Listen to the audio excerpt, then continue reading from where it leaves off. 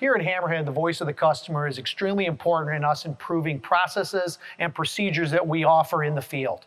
And with our blue light system, customers have been coming back to us and asking us, how do we deploy a light head long distances without kinking up our hose reel? And today we're going to show you that technique and process. One of the key components necessary to deploy the blue light head is a metal swivel. Secure the metal swivel to the cal tube by using slip knots as shown here.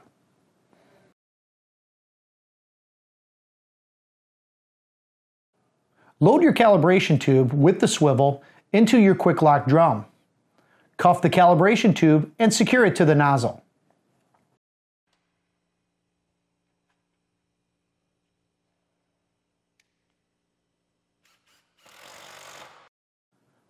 Once the inversion has started, monitor progress by using the blue light camera. As the swivel passes the camera and arrives in the nozzle, stop the inversion process.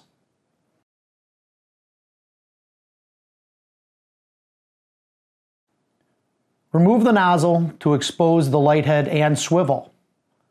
Another key component to the deployment method is the release cord.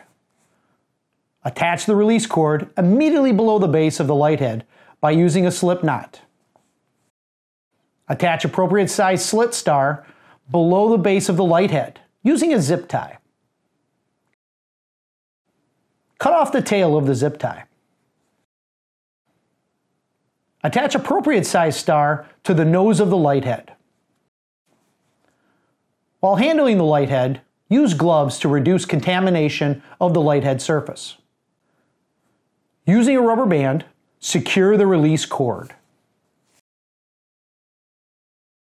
Finally, secure release cord to the swivel.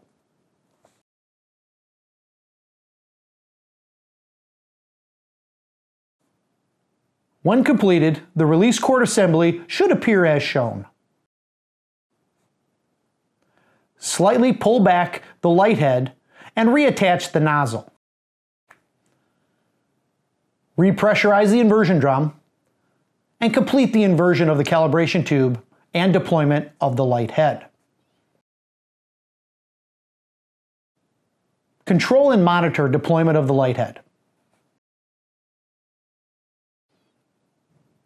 Once deployed, shift drum air pressure to the light head.